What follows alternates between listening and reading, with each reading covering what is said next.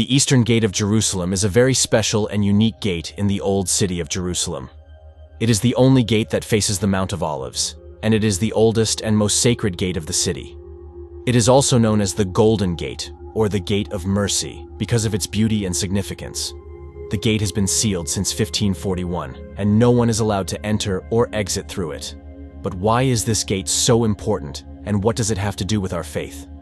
Join me on a voyage through prophecy, history, and faith as we peel back the layers of mystery surrounding the gate that was sealed by a monarch and anticipates its ultimate destiny in the annals of eternity. To grasp the significance of the sealed gateway, we must first traverse the corridors of history. This gateway is none other than the Eastern Gate of Jerusalem, also renowned as the Golden Gate. Historically, this gate holds profound importance both strategically and spiritually within the ancient walls of Jerusalem. But what prompted its sealing, and who was the architect behind this momentous decision? Our journey leads us to the 16th century, during the reign of Sultan Suleiman the Magnificent of the Ottoman Empire. In a strategic maneuver that continues to intrigue historians and theologians, he issued the decree to seal the gateway. Yet, this decision transcended mere defense or architectural strategy. It was deeply entwined with the religious convictions and prophecies of the era. The sealing of the gateway represented more than just the closure of a physical passage. It resonated across the annals of time, echoing the sacred beliefs and prophecies cherished by adherents of Judaism, Christianity, and Islam alike. For Christians, this act assumed a prophetic significance, perceived as the fulfillment of biblical prophecy and a harbinger of future events foretold in Christian eschatology. As we delve deeper into this historical episode, the multifaceted significance of the sealed gateway begins to emerge. It is not merely a relic of bygone eras, it serves as a symbolic nexus that unites history, prophecy, and faith. In the ensuing segment, we shall delve into the prophecy and its realization, shedding light on how this historical event is interpreted through the prism of Christian belief. Having plumbed the depths of the historical sealing of the Eastern Gate, we now pivot to explore its prophetic dimensions. The first time we read about the Eastern Gate in the Bible is in the book of Ezekiel. Ezekiel was a prophet who lived during the time of the Babylonian exile, when the people of Judah were taken captive by the Babylonians, and the temple of God was destroyed. Ezekiel had many visions from God, and one of them was about the restoration of the temple and the city of Jerusalem.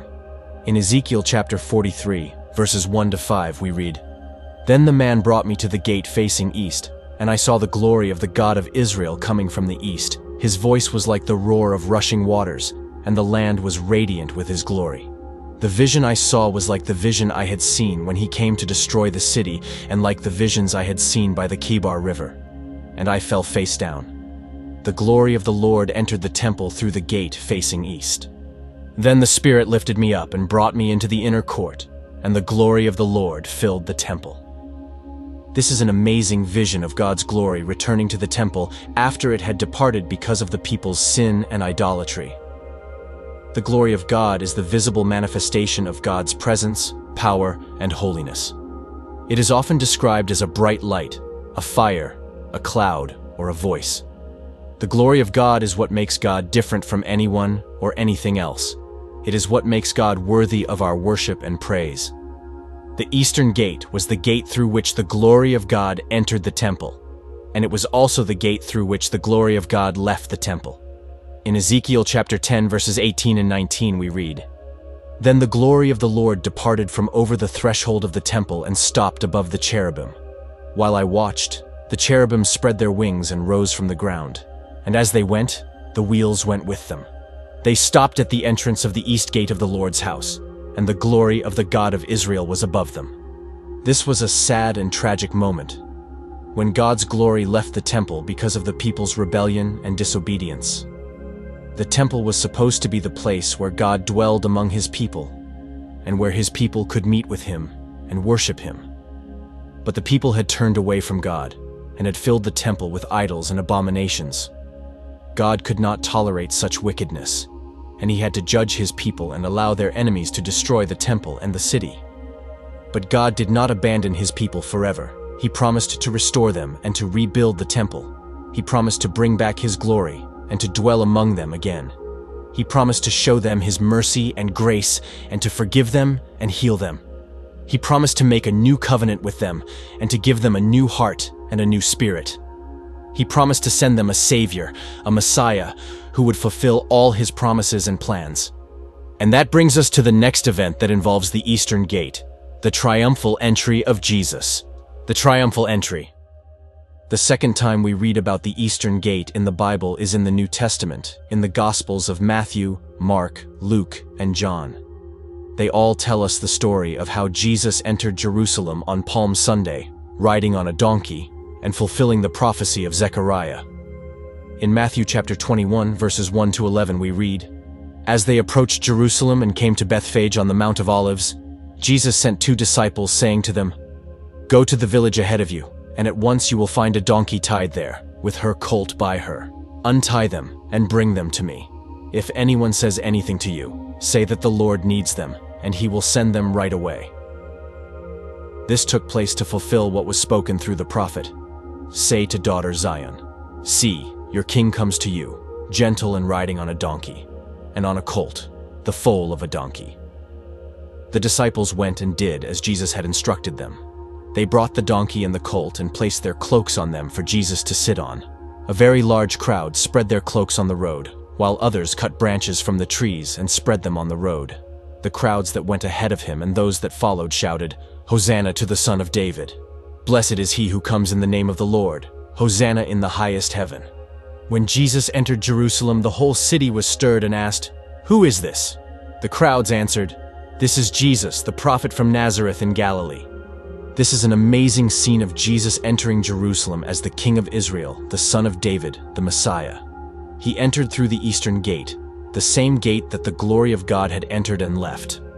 He entered on a donkey, a humble and peaceful animal, not on a horse, a proud and warlike animal.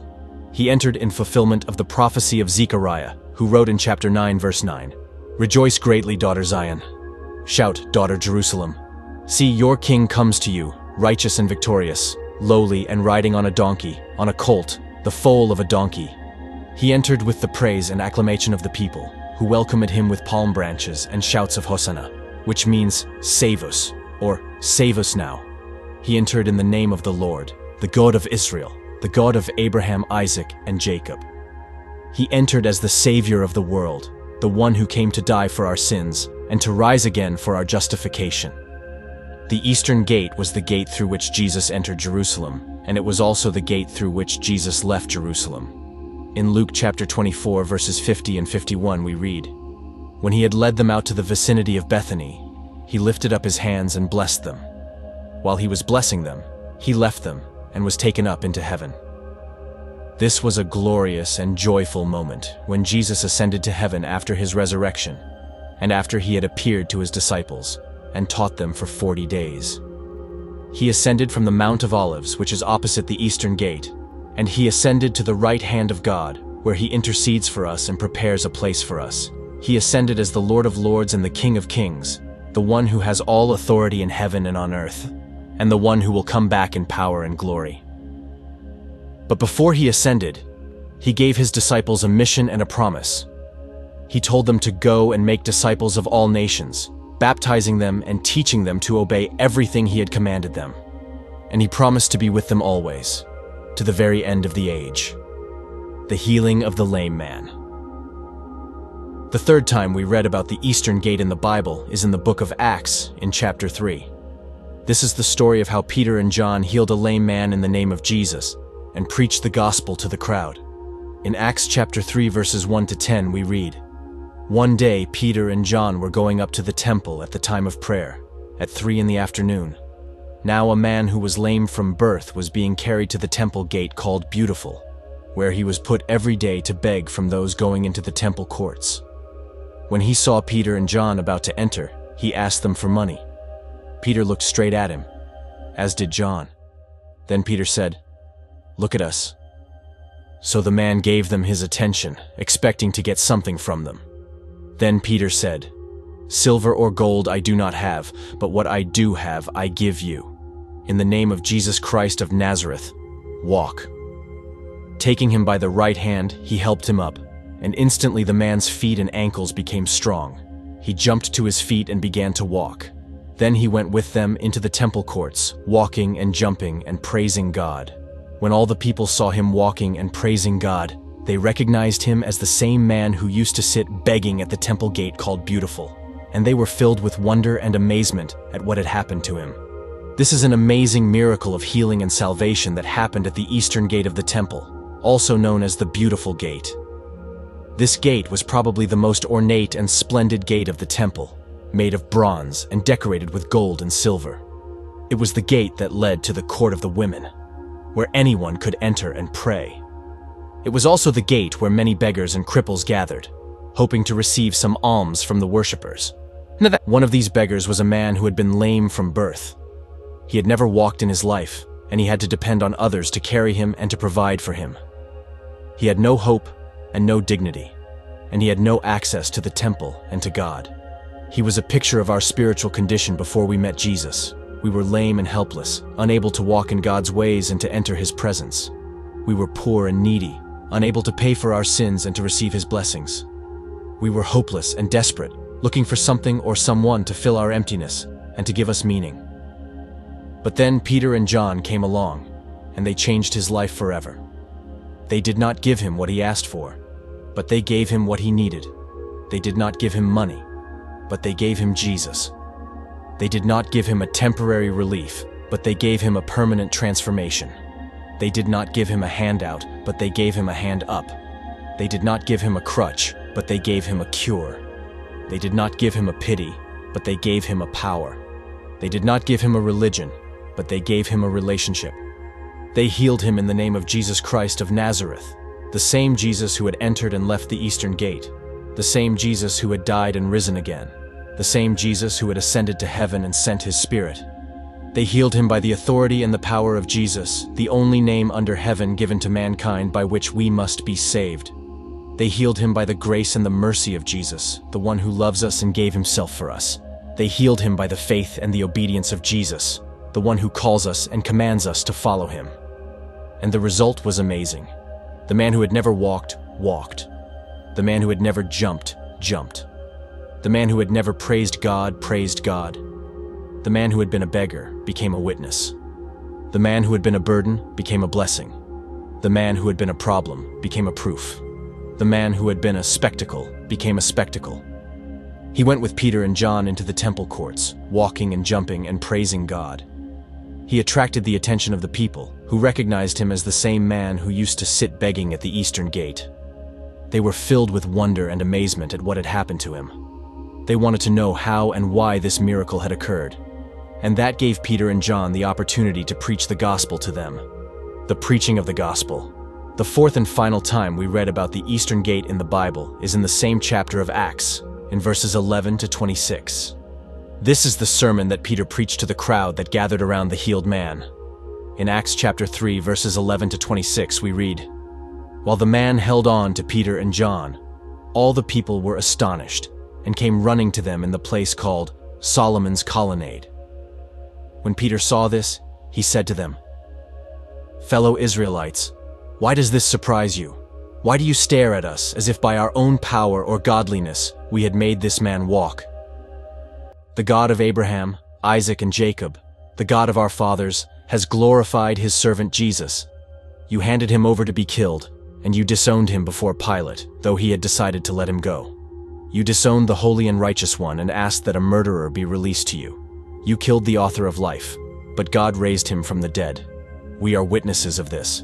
By faith in the name of Jesus, this man whom you see and know was made strong. It is Jesus' name and the faith that comes through him that has completely healed him, as you can all see.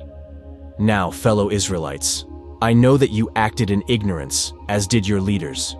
But this is how God fulfilled what he had foretold through all the prophets, saying that his Messiah would suffer. Repent then, and turn to God, so that your sins may be wiped out, that times of refreshing may come from the Lord, and that he may send the Messiah, who has been appointed for you, even Jesus. Heaven must receive him until the time comes for God to restore everything, as he promised long ago through his holy prophets. For Moses said, 'The Lord your God will raise up for you a prophet like me from among your own people. You must listen to everything he tells you. Anyone who does not listen to him will be completely cut off from their people. Indeed, beginning with Samuel, all the prophets who have spoken have foretold these days. And you are heirs of the prophets and of the covenant God made with your fathers. He said to Abraham, "Through your offspring all peoples on earth will be blessed." When God raised up his servant, he sent him first to you to bless you by turning each of you from your wicked ways. This is an amazing sermon of conviction and invitation that Peter preached at the eastern gate of the temple, the same gate where the glory of God had entered and left, the same gate where Jesus had entered and left, the same gate where the lame man had been healed and saved. Peter preached with boldness and clarity, with wisdom and power, with compassion and urgency. He preached to the people of Israel, the chosen people of God, the descendants of Abraham, Isaac, and Jacob, the heirs of the prophets and of the covenant. He preached about Jesus, the servant of God, the Son of God, the Messiah of God. He preached about his life, his death, his resurrection, his ascension, and his return. He preached about his name, his authority, his power, his grace, and his salvation. He preached about the miracle, the prophecy, the fulfillment, the repentance, and the blessing. He preached the gospel, the good news, the best news, the only news that can save us and change us. He preached the gospel that we all need to hear and to believe. He preached the gospel that we all need to share and to spread. He preached the gospel that we all need to live and to love. And the result was amazing. The people who heard Peter's sermon were cut to the heart, and they asked him and the other apostles, "What shall we do?" And Peter replied, "Repent and be baptized, every one of you, in the name of Jesus Christ for the forgiveness of your sins, and you will receive the gift of the Holy Spirit. The promise is for you and your children, and for all who are far off, for all whom the Lord our God will call." And about 3,000 of them accepted his message and were baptized. They joined the fellowship of the believers, and they devoted themselves to the apostles' teaching and to fellowship, to the breaking of bread and to prayer. They praised God and enjoyed the favor of all the people. And the Lord added to their number daily those who were being saved. The application to our lives. So my friends, what can we learn from the Eastern Gate of Jerusalem? And what does it mean for us as Christians? How can we apply its message to our lives? Well, the Eastern Gate reminds us of God's mercy, grace, and salvation for those who believe in Jesus Christ. The gate is called the Gate of Mercy, because it shows us that God is merciful and compassionate, and that He wants to forgive us and save us from our sins. The gate is also called the Golden Gate, because it shows us that God is glorious and majestic, and that He deserves our. The gate is also called the Eastern Gate, because it shows us that God is faithful and trustworthy, and that He will fulfill His promises and His plans. This gateway stands as a potent emblem of Jesus' unparalleled significance in Christian salvation history, serving as a poignant reminder of the imminent realization of divine pledges.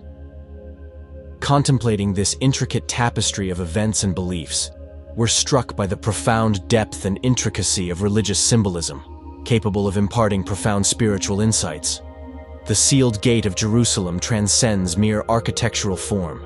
It radiates as a beacon of hope, anticipation, and unwavering faith for countless souls across the globe. The Eastern Gate also challenges us to prepare ourselves for the return of Jesus Christ. Just as Jesus entered Jerusalem through the Eastern Gate, He will come back through the Eastern Gate. And just as the people welcomed Him with palm branches and shouts of Hosanna, we should welcome Him with joy and gratitude. And just as the people followed Him and listened to His teachings, we should follow Him and obey His commands. The Eastern Gate calls us to repent, trust, and obey Jesus, and to share His love and truth with others.